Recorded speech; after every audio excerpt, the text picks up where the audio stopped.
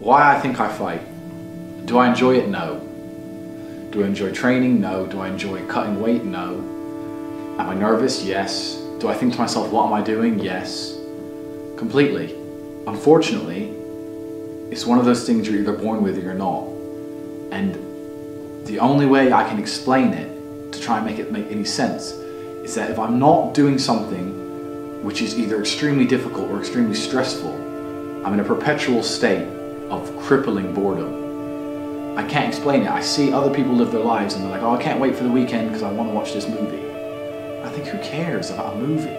You're looking forward to the weekend for a movie? Looking forward to the weekend to get drunk? Like, these things to me are so mundane. They mean nothing.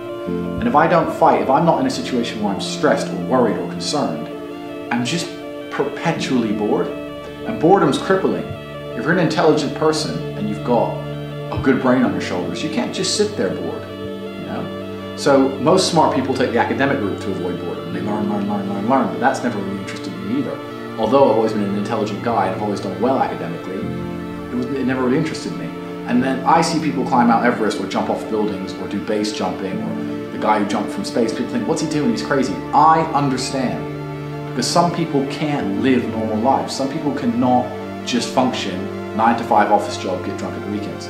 That is not for some individuals, and it's not for me.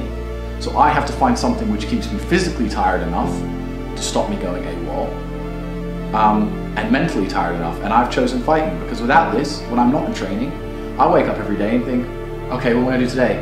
It's 9 AM on a Tuesday, I'm bored, everyone's at work, I'm bored, and I'll end up doing something crazy. I'll either end up drunk or on the Eurostar, or, you know, it's just a random lifestyle, because I'm constantly looking for never-ending entertainment, and it doesn't exist. I think the only thing that could stop me fighting is if I had enough money to constantly entertain myself. Unless I'm a billionaire, I need something that keeps me focused and keeps me occupied in life. With fighting, I have to train twice a day, and I have to train hard, and the stress it brings in every aspect can replace fun, and my mind is occupied. It occupies me. It's the only way I can try and explain it. It occupies me, and I could never stop doing this even if I lost 100 fights, because I'm not built to live a normal existence. I can't do it. I couldn't just have a kid with some girl and sit at home and work a little bit and relax. I've never relaxed in my entire life. I don't know what relaxing is. It's just not me.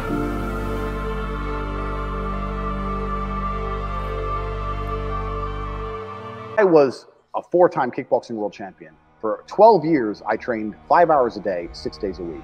And I was motivated to train probably about 25% of the time.